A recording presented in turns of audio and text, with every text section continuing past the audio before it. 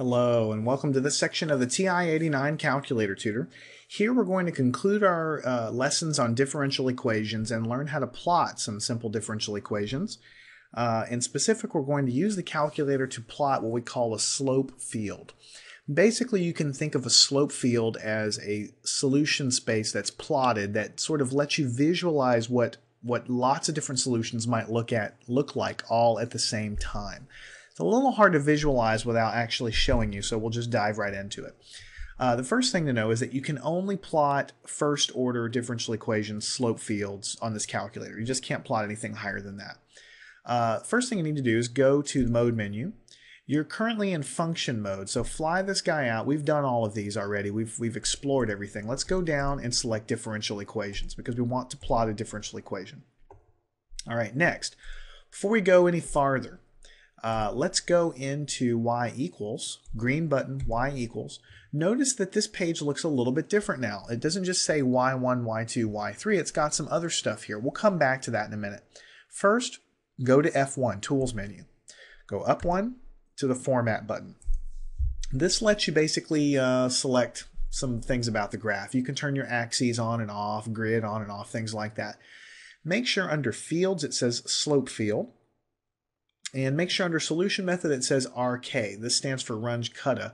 It's a different way of calculating the solutions. I just wanted to show you this. If you fiddle around with it, you can come back and put it in these positions. It's the best way to go ahead and operate the calculator. All right, now you get to enter your differential equation. Notice what we have is at the top there's T0. There's no subscripts in this calculator, so you can kind of think of this as T0 is equal to 0. I'll come back to why it's important in just a minute. Here is the line that we enter our differential equation on, y1 prime. The reason there's a 1 there is because you can enter more than one differential equation, so this is the first one that you can enter. Now, you can only plot one at a time, keep that in mind, but you can have more than one of these things typed in. This next line, yi1, is for something else that we'll get to in a minute. Basically, if you're going to specify an initial condition, then you need to put some information here and also here, and I'll explain that when we get there. But right now, we're not going to do any initial conditions. We're just going to plot the slope field of the general solution. There is a huge gotcha that you have to understand when you're dealing with this mode of the calculator. In fact, there's quite a few gotchas. When you're entering these things here, if you refer to y1, or I should say, if you're going to type in y prime, like we've been typing in y prime all the time, you have to reference it as y1 prime because that's what it is. It's the first equation. So if you want to type in y prime, you can't just type it like this. Whoops, I did the wrong thing. You can't just type it in like this. You have to type it in like y1 prime. Otherwise, it won't know what the heck you're talking about. And the second thing is that when you're typing these guys in, this is a function of time. It's assuming that y is a function of time. Up until now in my solutions of differential equations, we were using y of x. Y is dependent variable, x is independent. That works out fine when we're solving these things by hand. When you plot them, it's going to assume that y is a function of time. So you can't type x's in here. You've got to type t's in here for time. So if you need to type a t in, make sure you type a t for time in there. So let's go ahead and type something in here and see what we get. So we have y prime, basically. Let's type something simple in here. Let's do y1 minus t squared.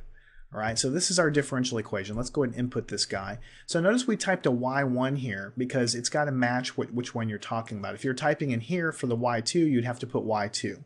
If I wanted to put a prime there, I could, but this is my differential equation. Y prime is equal to y minus t squared. All right, so there you go. You're ready to plot this guy. So let's go into the window menu, green button, window, and we'll see that we've got some things here. Most of the stuff you can really leave the same. I mean, you can adjust the window, you can adjust the x and y values of the window. The other thing I'm going to let you know is in curves. You've got the ability to display the slope field, right, which is just going to be sort of a general lay of the land of what the solution space is going to look like.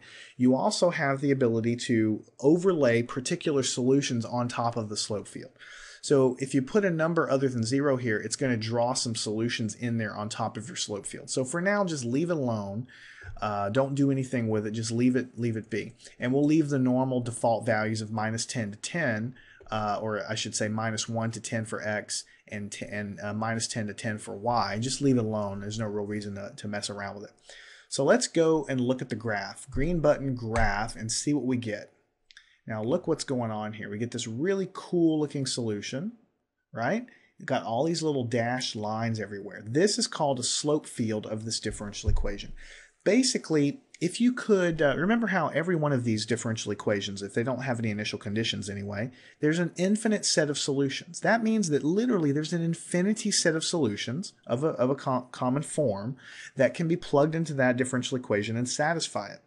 So that's what this is representing. This slope field is representing an infinity of solutions. Now, of course, we're only looking at a small fraction from, we looked at the window a minute ago and you saw the dimensions of x and y. But certainly you can get the idea that if you zoom out from here, you'll see, an infinity of space here with these little dashed lines everywhere. So if you can kind of use your imagination, you can kind of imagine a solution following this line up here and then kind of coming down like this. And then maybe there's another solution a little higher that goes up kind of off the screen, then curves back over and goes down. And then maybe there's another solution over here that kind of goes down like this. So the solutions are going to be individual curves that are overlaid on top of these guys. It's intended to kind of give you a visual representation of all the solutions. I mean, literally you have one like this, then you have one like this, and you have one like this. These are all different curves that satisfy this differential equation, and this is called a slope field. All right. So this is what you're asked to plot a lot of times in your test, and if you get my differential equations tutor, we learn how to construct these slope fields by hand. It gets too hairy to do it for differential equations of degree or of order greater than 1. That's why the calculator can only do it for first order equations. Now notice over here on the right we have an F8 button that says IC, initial condition. So let's go ahead and hit F8. That's going to be second function, and over here F8. It's asking you initial conditions, question mark. So what you do over here, or what you can do, is you can basically specify a point that the real answer goes through. Because remember, that's what an initial condition is. An initial condition says, look, the solution must pass through this point, right? And so that's what we're doing here. There's an infinity of solutions on the screen here, but I'm going to say, okay, the initial condition can go through t is equal to this, y is equal to this. It must pass through this point. Once I lock this point down, then I eliminate all the other solutions of the infinity of solutions on this screen, and I lock myself into the only one that matters because it goes through my point. So when I'm at the point I want, I hit enter and let the calculator do its work. The dark line here is what the actual solution is that goes through that point. And you can see that it goes and plots in the other direction as well. So here we go, tracing the path all the way back. So this is a solution. In fact, it's the solution that goes through my initial condition. So now I think you can see graphically what the slope field is showing you. It's showing you all of the possible solutions here. And only when you lock something down with an initial condition does it actually lock it down to the specific solution that describes your specific problem with your specific initial conditions, and then you do that. Then you can go and pick another one of these guys. Second function over here, F3. You can go pick a different spot and find a different solution. And if you were tired of that, you can actually type something in. Let's type in 5.5. We hit enter. It's going to let us pick a value for y. We'll do 6.1. So I can enter exact initial conditions and hit enter. And then it'll go and take its time plotting downward. It still says busy, so give it some time. In just a second, it'll go ahead and pick it up and go the other direction. So let's go off the screen now. It's thinking, and then we might see it come back down here, and there we do. All right. And you can go and do another one just for giggles. We can go and do F8. We can do something at, let's do 0. When t is 0, y is equal to 0. So let's make it go through the origin here. We hit enter. So here we go. And it's now this one's going to go down below. It's still busy thinking about it, and in just a minute it'll continue off on the left-hand side. So it puts the circles at the points that we actually specify, but it's just trying to give you an indication that the solution passes through this particular point. So to be quite honest with you, this is all I use this function for. I plot the slope field, and then I come in here and I stick an initial condition in here and then hit enter, and then I can draw a solution overlaid on top of that. That's really mostly what it's for. And if you hit regraph, F4, then your slope field will be graphed without those overlays right there. Now let me show you one more thing. We can go back into the y equals menu if you know ahead of time an initial condition of your particular solution. Then what you use these little fields for here is to input that information. And I kind of skipped over that initially because I thought it made a little more sense. So we're going to keep our slope field. And if let's say that we know at time 0 the value of our function is 4.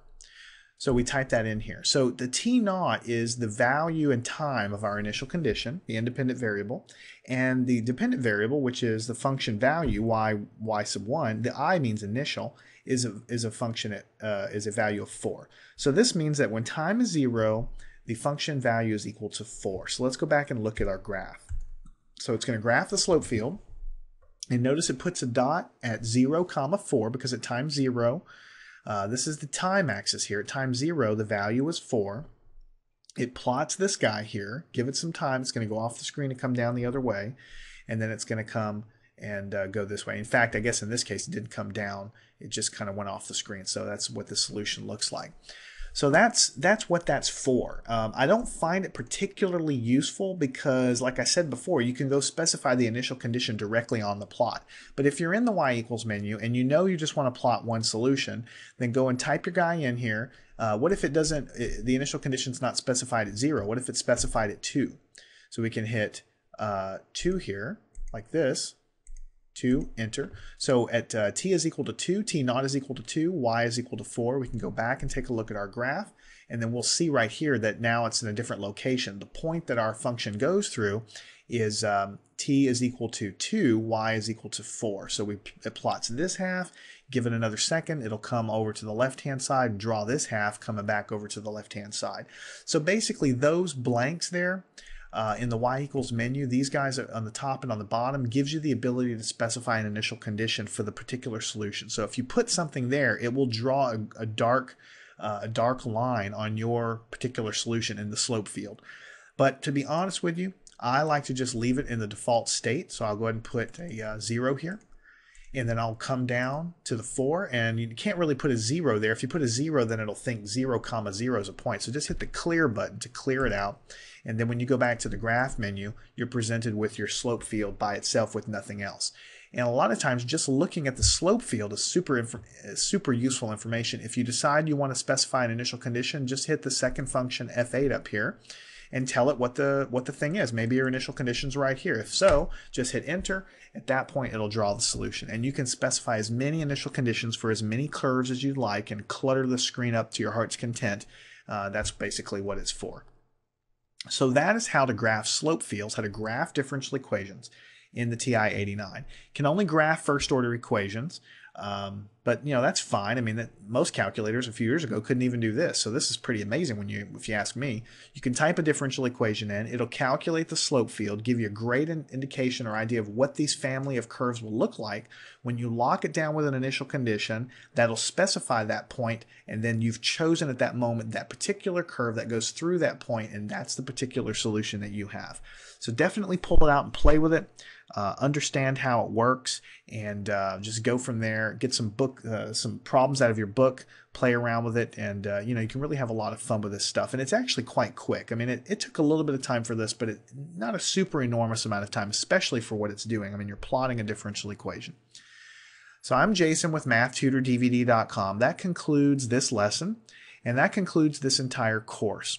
The TI-89 calculator is an amazing machine. I mean, you can use it from everything from basic graphing, basic algebra, all through trigonometry and geometry and calculus and even advanced differential equations like this, matrix algebra, probability.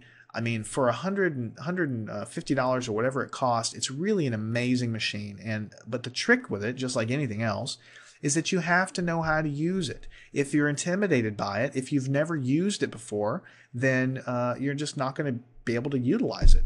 So I hope that this video series has given you some encouragement, given you some practice. I hope that you've had your calculator out, playing around with it while we do these exercises, and I hope that you've learned how to use it in a manner that's a little bit quicker and easier than reading a book.